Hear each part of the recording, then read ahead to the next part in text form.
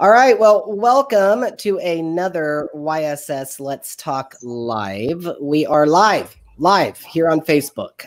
So I tell you what, for those of you who are tuning in live, you see a little chat box down there. Please chime in on those chats. We love to comment on the questions, comment on the comments too. So again, please take advantage of that. If you're watching this recorded, share, because we got a couple of very, very special guests with us tonight. We have Elizabeth Patten and Jaime Yowler with us. So welcome. Thank you. See the wave? Okay. So yeah, I know this is weird. We're not in the same room. We're not able, talking.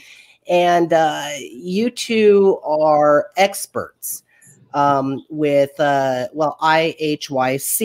Did I get that correct? Yep. Okay. So IHYC, Iowa Homeless Youth Centers. And for anybody who knows anything about child welfare or working with youth or working in the system, there's a lot of abbreviations. So I know that we might throw some of those out tonight. So please, if we use abbreviations, we'll try to spell it out.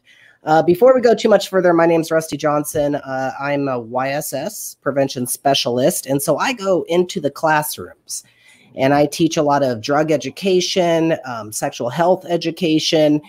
And I've been working for YSS now, I think I just celebrated a few days ago my 5th anniversary with YSS. And when I first started working with YSS, to be honest, I'm going to put it out there, I was overwhelmed. YSS has such a large kind of overarching umbrella with so many different community services. I mean, if we want to look at different community services, we could talk about like what I do. Go into the schools and do sexual health education, drug education. There's a whole bunch of different prevention services. We go into the homes and we do in-home services, mental health services. I mean, there's an entire sector of YSS all dedicated to mental health services, foster youth, alumni services, homeless services, out-of-home placement, community advocacy. There's a great program that I hope that we can get the specialist on for a YSS Let's Talk about mentoring. So if you want to mentor a youth, you can get out there and all of these different programs is what I was kind of bombarded with when I first started working with YSS. And again, it's overwhelming. So when I first heard of your program, I heard it as, I believe, and correct me if I'm wrong, but 612? Yep, a lot of people call it 612. Mm-hmm. Okay, 612. Okay, so I'm right. So 612. And I was like, well, what is that? Well, it's in Des Moines. I live in Des Moines, although YSS is headquartered in Ames. So I was all excited. And then I heard about IHYC. And I was like, okay, well, then I found out those two are connected, as I believe. And then I heard about YOC. And I guess that's connected too. So we have Youth Opportunity Center, if I'm correct, and please correct me if I'm wrong. Yep. We have Iowa Homeless Youth Center or Youth Shelter, which, and then we also have, of course, it all funneled into YSS. So Elizabeth, can you just clear it up for me and anybody that's watching this? Give me the 411 on that. Yeah, it definitely can be confusing if you're looking or first learning. So YSS is our parent organization where Iowa Homeless Youth Center is a community-based center of YSS. And so Iowa Homeless Youth Centers has a variety of programs, several that you mentioned. We have treatment programs, we have transition services, things like that. And then our Youth Opportunity Center is our building located at 612 Locust Street. Okay. 612. So the youth started that, and we just kind of kept it going. And so, yeah, a lot of people say 612. I just can't put that as my title. So, and I love it. And that actually did clear it up quite a bit. So it is all interconnected. Yep. Correct. Okay. So it's all interconnected. Location in Des Moines. And again, I always say this and I forget with the YSS Let's Talk, but I want you to remind me later on. You said that youth started this. Did I hear that correct? Sorry, what'd you say? So did you say that the youth had an influence in starting the center? Yeah, the youth were actively engaged in planning for our, we used to be at a different center located downtown in the basement of a parking garage, and it was what it needed to be, but we were very thankful to purchase the space at 612 Locust Street And the youth helped us in designing what kind of hours we wanted and things like that. And the Youth Opportunity Center just kind of felt clunky to them. And 612 was just like a very easy way to just say like, hey, I'm heading down to 612, or they would refer to staff as the staff at 612, and it just kind of caught on. Okay. So now we got that out of the way.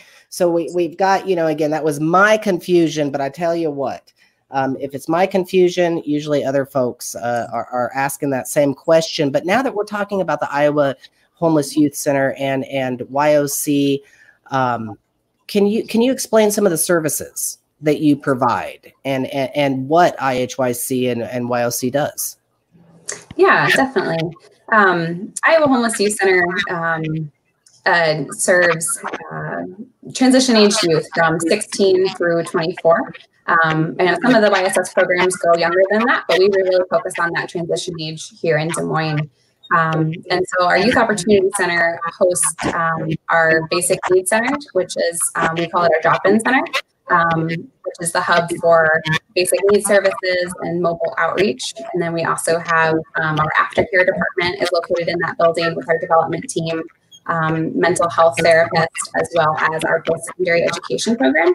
And then because we're a community-based program, we also have different locations inside of Des Moines. So we have our Lighthouse Center, which is a maternity group home for individuals who are parenting and pregnant. Oh, wow. And then we have a rapid rehousing program for both single young adults as well as parenting and pregnant young adults.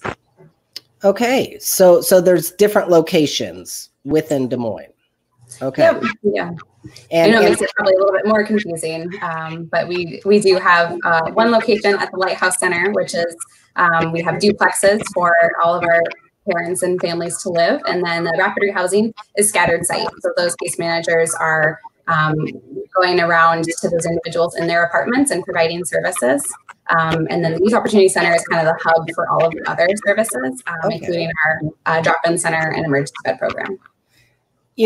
So yeah, you did make it more confusing for me because, you have, oh my goodness, there, again, so many services with YSS. And I'm not saying that, because I love YSS but there are so many outreaching services. And now even within IHYC, the program that you work for, there's fingers. And there's different services, as you were just talking about. And Jaime, I want to bring you on board here because you have kind of a specialty within this umbrella of just IHYC that we're talking about. And again, correct me if I'm wrong, but your title is the Emergency Bed Program Coordinator. Is that correct? Yeah, it is, Rusty. Okay, so now can you explain a little bit more about what exactly that means? Sure. So within our Youth Opportunity Center and at Iowa Homeless Youth Centers, there is an emergency bed program.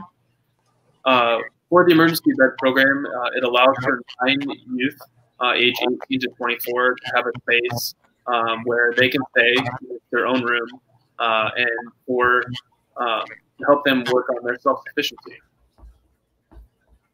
Really? So 9 youth. Is that what you just said? 9 youth? So up to 9 youth, you can provide beds for. And is this, and let me go to a backstory real quick.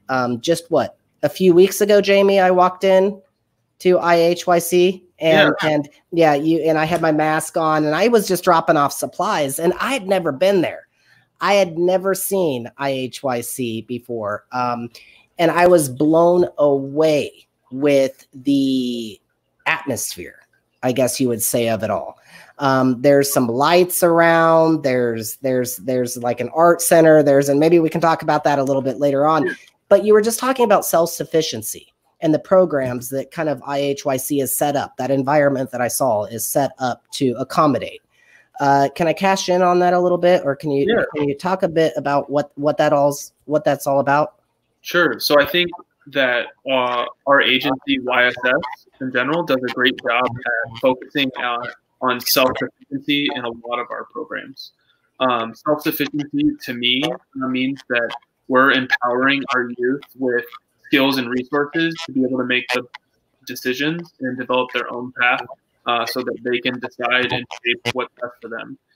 For me, in my role as an eBed program coordinator, I assist the youth with case management, where I meet with them weekly at least to talk about their housing, their education, their employment, their health, life skills, and supportive relationships, which I think, especially that last one, are key in shaping that path for self-sufficiency. So how long, and again, I'm just asking questions that I have here, but how long are youth typically at IHYC? So it depends on which program they're participating in. Okay. But for the general participant who's maybe at the Youth Opportunity Center, it's hard to kind of put a timeline of what their stay looks like because they're just dropping by for services, sometimes for 90 days, sometimes for less, sometimes a year. Wow. We've had some participants who have come in and out of our services as they needed to. But for our emergency bed program, the typical stay, I would say, would be 30 to 60 days. Okay. And that's kind of a goal as well, to make sure that the youth are executing their own plan for self-sufficiency, and making sure that we can serve a population that is of extreme need in our community. Having just 9 beds that we're very thankful for also can be a limit because we see other participants in need in our community. Something that we will never do is try to rush someone out the door. Something that I take pride in every day is making sure that we're setting a youth or participant up for success. And that means permanency in housing typically, or a path to permanency in housing and success. Yeah, and we were just, I mean, Jaime, we were just, we did a special kind of YSS Let's Talk.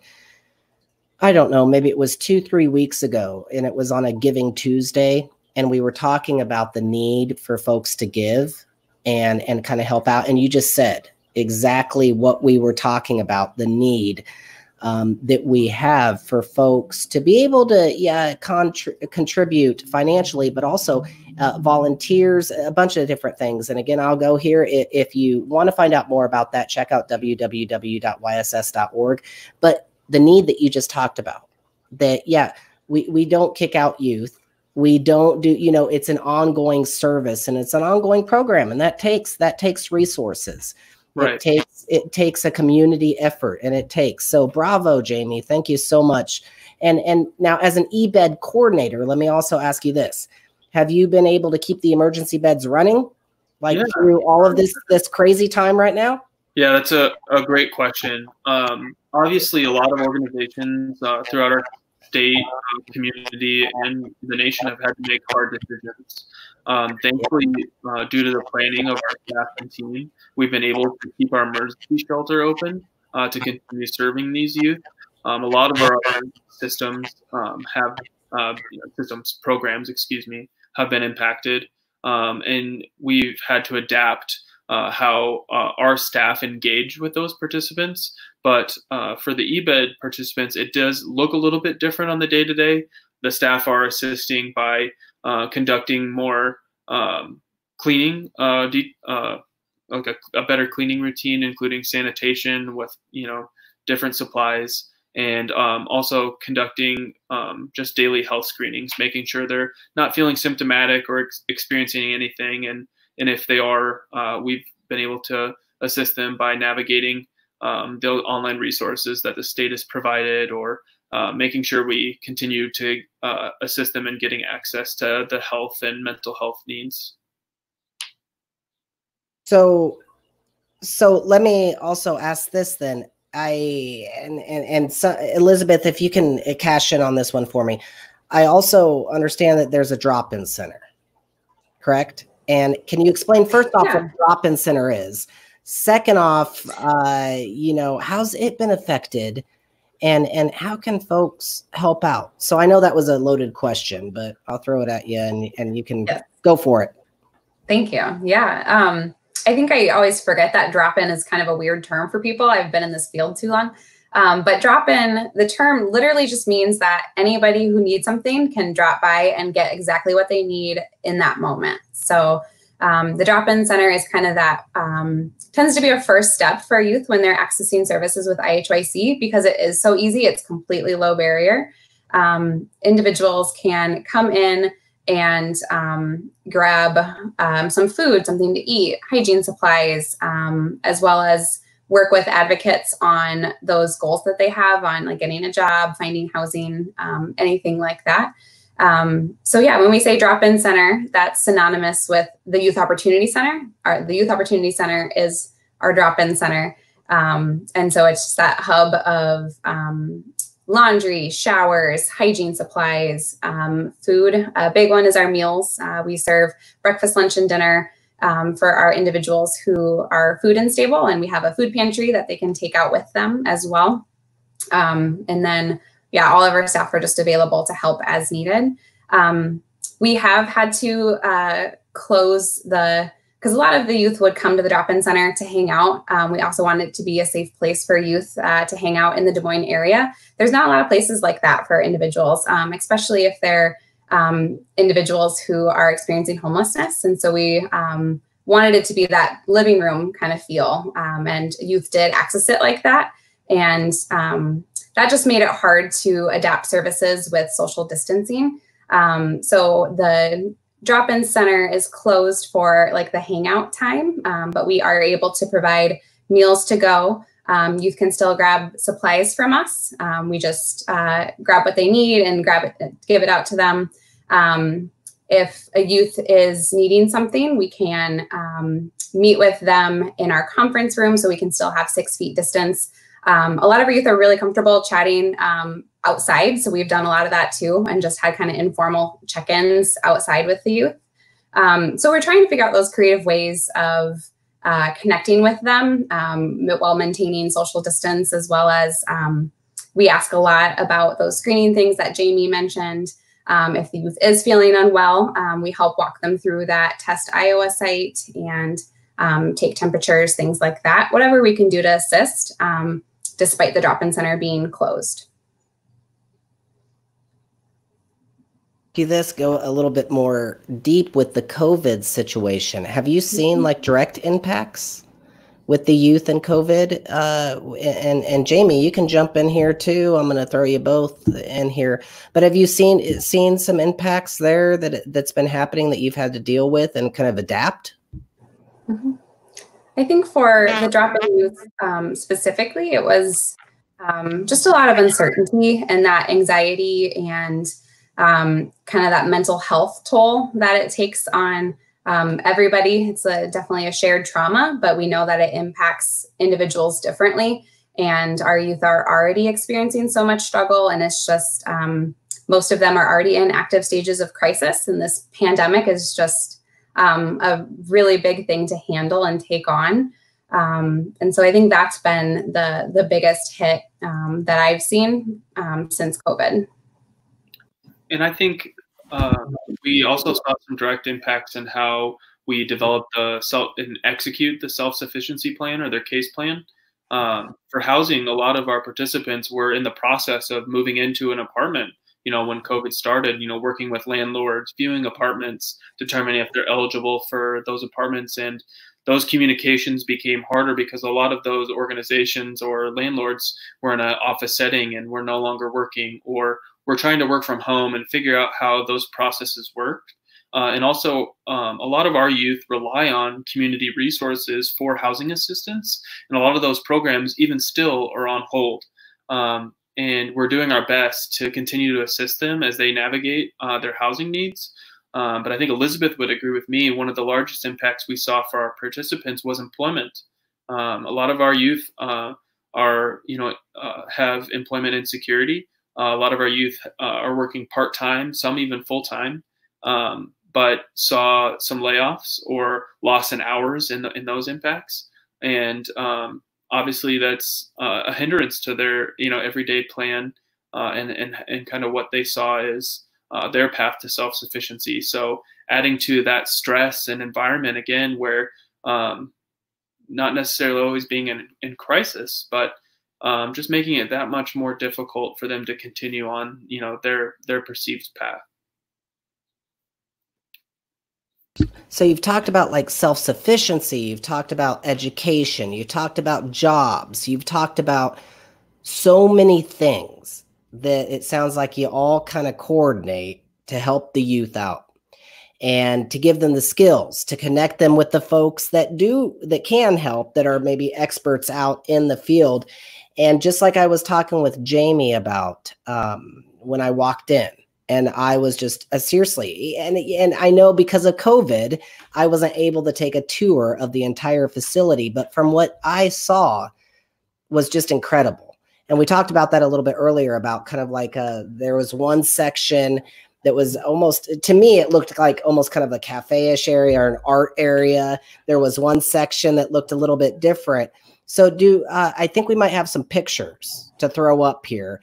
And Elizabeth and Jaime, if you can kind of give folks maybe a little virtual tour about what this is all about. And then I want to talk about after this, if folks want to help out with this and they want to get involved, what they can do. So first, the pictures. So what are we seeing here? Awesome. Yeah, this is the outside of 612. And so this is, I'm sure people have driven past this if they're in the downtown area, but we're right off of Locust Street between 6th and 7th. We have a very bright, big sign that says 612. It hangs out from the street. And we just got new doors that are bright orange as well. And so you definitely cannot miss us. And we really wanted it to be that way. We are not ashamed of who we are or who we serve. And so we're very thankful to be right in the heart of downtown on a very busy street. We're also connected to the Skywalk. And so it's just very accessible for our youth accessing services, as well as for our volunteers who also engage in our programs. And so this is when youth walk in the front door. This is the first thing that they see. We have our front desk area that they can sign in and circle what they need and let us know instantly that they might just be here for laundry and we can help them with that, or any of those kind of other basic services. The front desk area is also important because it stores our mail for the youth. We're a mailing address, as a lot of our youth are bouncing around from place to place. It's really important to have that stable address when you are looking for housing or employment. You always have to put down an address and you have to be able to accept that important mail, so we can be that for them. As well as storage. Even when you're staying at some of the other shelters in the area, you tend to only be able to have a certain amount of bags. And so if the youth isn't able to be in our emergency bed program yet, and they're just one of our drop-in youth, they can store their belongings with us secured in our front desk area and access it throughout the day. Then it goes into our, I call it the living room, I guess. I don't quite know what to call it. This is partly what I saw too, that I was just like, say what? This is awesome. The lab. Yeah. The lab. And we wanted it to be like really welcoming and inviting. We chose that kind of low frame furniture just so it can keep that open feel and space. We can arrange those couches and we do arrange them in various ways, just to kind of depending on the activity that we're doing. Because we do life skill classes in this area. We've done, right before COVID, we did a fun talent show with everybody. And so this space, it's hard to see in the picture, but it's very large. And so we can kind of use it however we need in that space. And then right behind those couches is our computer lab. So we have 4 computers that the youth can access, work on job applications, applying for public assistance, kind of any of those things that the staff can then help them with directly in that space. The dining room, I wish I had a better picture of it, because like you mentioned, it does feel more like a cafe, and we wanted it to feel that way. We didn't want it to feel like institutional, for lack of a better word. We wanted it to be that welcoming, inviting space. The tables are really small, and so we can also lump them together and have, like, so right now when we're just open for the e-beds, we have all the tables in one little area, and so we can kind of have a family feel for the youth. It doesn't feel like such a big, massive space. But that's where we serve a lot, all of our meals. And so we serve breakfast, lunch, and dinner. And then we also have, it's not in that picture, but right now we have our food pantry along that wall too, that youth can take the food with them to go. I think the next picture might be, yep, that's our kitchen. So we're very lucky to have a beautiful industrial kitchen that can crank out all of these meals, because that's one of the largest services that we provide our youth. And so, like I said, right now we're just providing those meals just in a to-go form. And so we literally have to-go containers, just like restaurants do, that we can pack the food for the youth and give it to them. So it's nice and hot and ready to eat. We also do cooking classes. That's a really important thing. We talked a lot about self-sufficiency before. We do cooking classes on how to cook with the food that you might get from a food bank, or just like different ways of cooking the basics like rice, or how to make a pizza, those kind of things, which has been really fun for the youth. The art room, we also do a lot of classes in. Volunteers have come in and taught classes before. Since we're not able to have volunteers come into the space, we use it a lot now for individual art groups. And so we can do painting with youth. We've done a lot of collages, things like that. A lot of the youth feel like they can connect or like with their emotions through art. We were able to do, we did art. That was one of our highest attended therapy groups, was our art group, where they did art journaling. So it's just different fun ways that we can engage with the youth in that space. The laundry room, this was oddly the thing I was most excited about when we moved to 612, because laundry is such a big, important thing when you're experiencing homelessness. You're already have limited amount of clothing with you, and it's just so important to have fresh clothes when you do anything in life, find a job, just daily, day to day. And so these beautiful industrial washers and dryers have just been wonderful.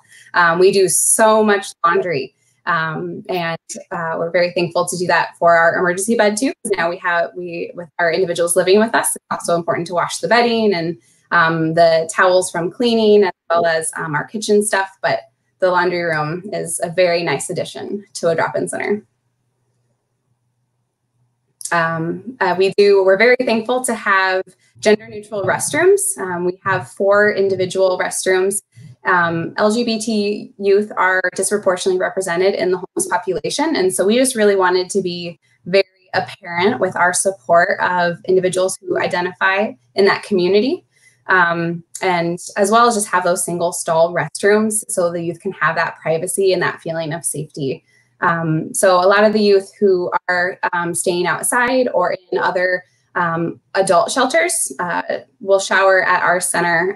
We provide all the hygiene supplies, all the towels, again, that private, safe place that they can take care of that basic need. Important to highlight too that it is a handicapped restroom as well. Having that at our facility is obviously key and definitely lacking still today in 2020 at a lot of different community resources. So we're glad to be able to provide, that service to those who need it. Mm-hmm. Thank you. And then I always want to highlight too, we do a lot of mobile outreach. There's a lot of great community partners who do adult outreach for individuals who are experiencing homelessness. And we work with them very closely because those communities can be really tied together. But we want to be out there as youth-specific outreach to help them with bringing the supplies to them. So that direct meeting people where they're at, and providing water bottles, food, batteries, tarps, things like that, that we can directly bring to people, build that sense of rapport and that trust, and then they can engage in our drop-in center and then possibly get into our emergency bed program. This is great. Yeah, I talk really fast. And so if there's any questions, feel free to let me know. But that's just the drop-in center portion. And then I can definitely let Jaime take over with the e-beds. Yeah. So that's a great graphic too, because it talks about our emergency bed program, the emergency shelter, which is a 24/7 program. The youth do live there. Some of our youth even have been working overnight shifts or early morning shifts at FedEx and other places in the community that have identified a greater need during COVID. So we're glad to have 24/7 staff on our facility to be able to assist them. Like Elizabeth mentioned earlier, sometimes our staff, our participants are coming to us in crisis or in a situation that they haven't found themselves in before. So we're thankful to have a supportive adult in the form of a staff member available to them at all times. Pictured here is actually the main kind of hallway and area in the emergency bed room, where, again, as we spoke about before, there are 9 rooms. And the emergency bed has 2 overnight staff who are on a rotation and have a desk pictured here, and they're able to kind of be available in the evening as the youth are winding down from a long day of working hard or meeting with the staff and trying to figure out the best path for them. And just really thankful, especially for our overnight staff who can be such a great support to these youth that are living in a place that is kind of unknown to them and during a time that is especially hard. So just, again, really thankful. Really grateful that we can offer a private room to each youth that does live there. Not only does it build a sense of pride, a place that they can take care of, but it gives them the safety and security, again, during this uncertain time. It really helps as staff work to build rapport and just making sure that each one of our participants feels like a little bit like they're at home. A lot of them maybe haven't slept in their own bed in some time, and just get a sense of respect and dignity when they're receiving services in the eBed programs. The room features obviously an outlet and a little cubby hole, having a reading light, and just again that sense of security. So, is there anything that we don't provide the youth? Because this is like all over. I'm serious. It's like over encompassing. I mean, that was, I've never been through a tour like that. That was incredible. And the comments that I'm watching right now are I mean, how awesome this is. And both Jaime and Elizabeth, you got to feel good about what you're doing. I mean, you've got to feel good about the service that you're providing, but the youth too, the opportunities that this gives them to go forward and to work, and to get the job skills, to get the employment skills, to get just the know-how. So that is, again, absolutely incredible.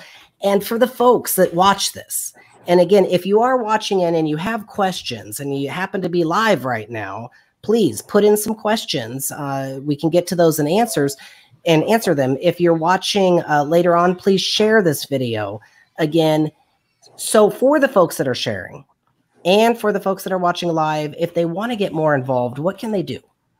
How can folks get involved, and what can they do to be a part of this? Because this is awesome. Sure. An easy way to get involved would be visiting our website.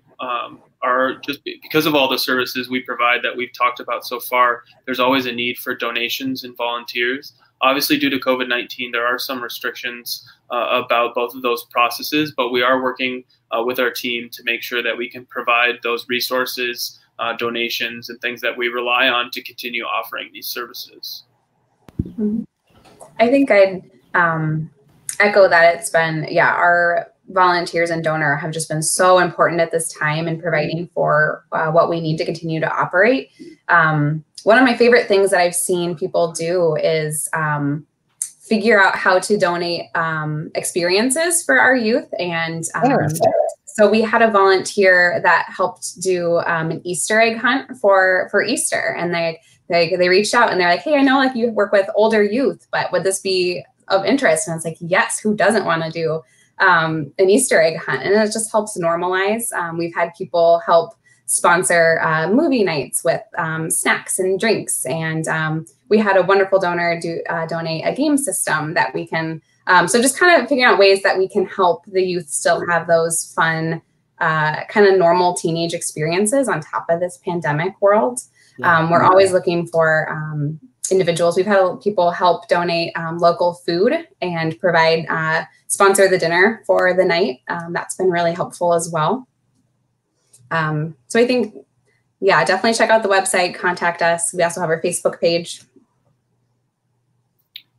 So I think we may have lost our host, but we can continue on here for a moment. Just to piggyback again off that, some of those great experiences we've provided. Another great way to get involved in your community is just sharing these videos. It's a great way to talk about the resources that our organization provides. not just at Iowa Homeless Youth Centers in Des Moines, but for YSS in general and across our communities and state. So let me capture real quick. There was a comment, a question, I guess. How long do youth typically stay in the e-bed program? So Jaime, that would be coming to you. Sure. So every youth is different, and that's so important to capture, but also to respect. And everyone is going to have a different need. But that being said, youth typically would stay in the emergency bed program for 30 to 60 days as they transition and execute their self-sufficiency plan. But that's not to say youth haven't stayed there for shorter or longer. Our staff take pride in being competent and knowing about community resources, and that starts with the questions that we ask. There are skills like diversion and there's another one, Elizabeth, that I can't quite remember off the top of my head. You're good. Just keep going. Diversion and things of that nature, which are asking questions like, do you have any supportive adults in your life, maybe a friend or a family member whom you trust and might have a place where you can stay for 90 days or more while you get back up on your feet. So if our staff are trained in asking these important questions and finding unique paths for these youth to find a safe and secure place while they carve out their own path towards self-sufficiency, that's how we have success. We rely heavily on having trained staff and our community resources. Awesome. And Elizabeth, anything you want to add on there? Because you were talking about, and again, this kind of blew my mind when you were talking about donating experiences. Mm-hmm. And if I had never really thought about that before, but if experiences have really helped change your life and have helped you could cash in on that, again, to use that phrase, and throw it out there to these other youth. And so I'm going to ask both of you, if folks want to contribute with their experiences, we know that we need finances. We know that we need resources, definitely. Where do they go? Again, and I see some comments about this, so I wanted to kind of highlight that about where folks can go. Yeah, it'd be our website's there on the screen. That's probably the best way to start. Our main number is also answered 24/7, so that's a good. That'll be an easy way to access. We have a great development team who can help coordinate all of those donation requests. We are still accepting donations at our drop-in center. We just meet you at the door and accept them and bring them in. So, yep, all of it's still running and functioning.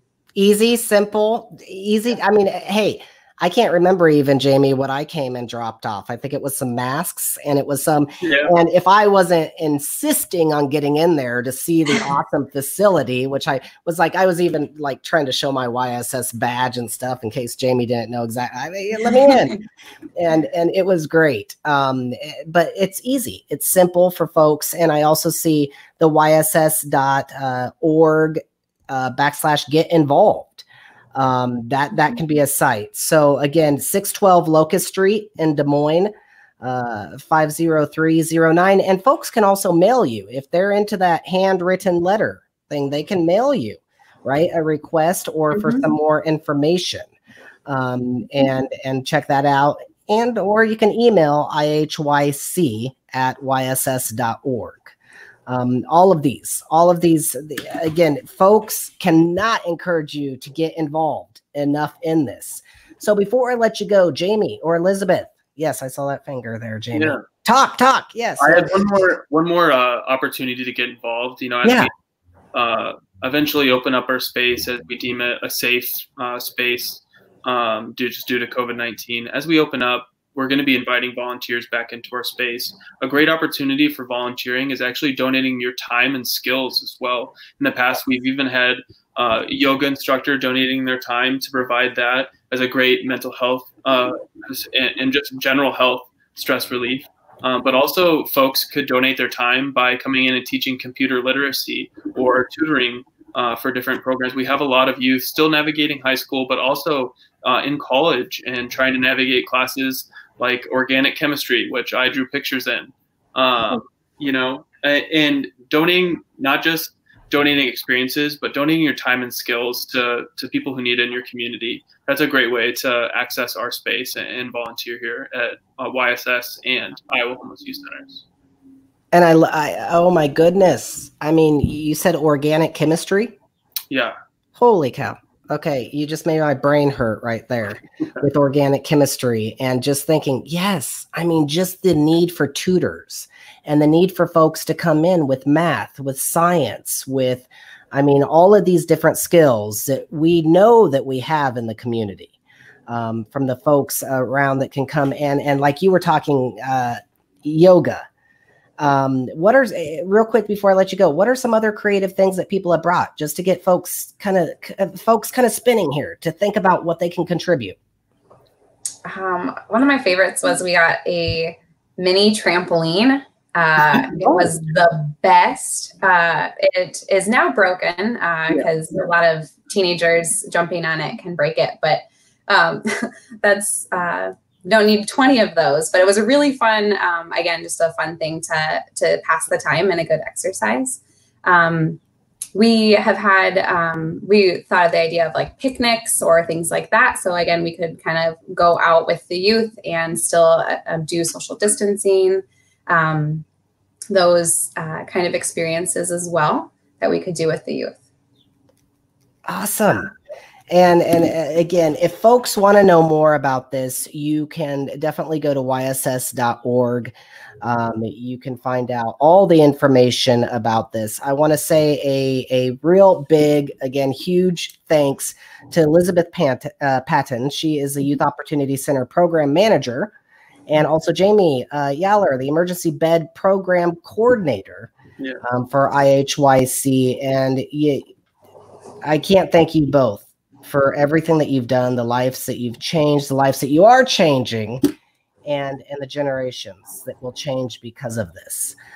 So next week, I want to invite everybody to tune in again, 7 p.m. here, YSS Let's Talk Live every single Thursday, 7 p.m. Here we have up on the screen what's coming up next week. So Child Welfare and Emergency Services and Dr. Jen Hansen. We also have Shonda Hansen, Nicholas Detterman, and of course myself hosting. Please tune in. The most important thing is if you're watching this, share this because this is awesome information, great information to get out there, free information. And if you want to know any more, please visit as simple as www.yss.org. Jaime, Elizabeth, any final words? Because you're awesome. That's my final words. Yeah, it looks like we got a question from the community. Oh. We want to touch on it. Yes. So there's a question whether we will be having Reggie's Sleep Out or not this year. From my understanding, Reggie's Sleep Out is going to look a little bit different, but will still be occurring. So make sure to our Des Moines and Ames communities to stay tuned and find out more about what Reggie's Sleep Out is going to look like. More details to follow on June 15th. So hopefully on one of these Let's Talk series, we can share more information about what that might look like. But we're excited to be able to continue that really important event, highlighting experiences, of our youth and making sure we're involving the community in the process. And for those that don't know what you're talking about, that might be watching about Reggie's Sleep Out, which is one of the largest activities of its kind throughout the state, possibly even the Midwest nation. Jaime or Elizabeth, can you real quick in like, I don't know, 15 seconds capture what Reggie, that's not possible, but Reggie's Sleep Out is? Yeah, for sure. Reggie's Sleep Out started in honor of Reggie Kelsey, who passed away experiencing homelessness after he aged out of the foster care system. So Reggie's Sleep Out started as a way of our being able to memorialize and start that momentum to try to have that never happen again. So keeping the education going, keeping the conversations going about how we can best wrap around services for our young adults to make sure that they don't have negative outcomes. So how can we individualize our services? And so Reggie's Sleep Out, we literally go and sleep outside and try to have a little bit of that experience of what it would be like. We usually hold it when it's cold, October or November. And so you can kind of feel what it would feel like to sleep outside and hopefully kind of build that empathy and understanding for individuals experiencing homelessness. And awesome. And I've been a part of Reggie's Sleep Out once, and it was cold. That I will give you. But there was a concert going on. There was so much stuff that just united everybody. But the biggest part was kind of that unity and the education. And this was probably, goodness, 15 years ago, was it possibly 12 years? It's been going on for a long time. So if folks want to know about Reggie's Sleep Out again and what's going on there, the easiest way to go, and here I go again, www.yss.org. That is the place to find out all the information about all of this. So, okay, I don't see any other questions or live comments now. I am looking. So, Jaime, thank you so much. Elizabeth, thank you. And for all those that are watching, please share and make sure that you tune in next Thursday, 7 p.m. for YSS Let's Talk. Thank you all. Thank you. Thank you. Bye.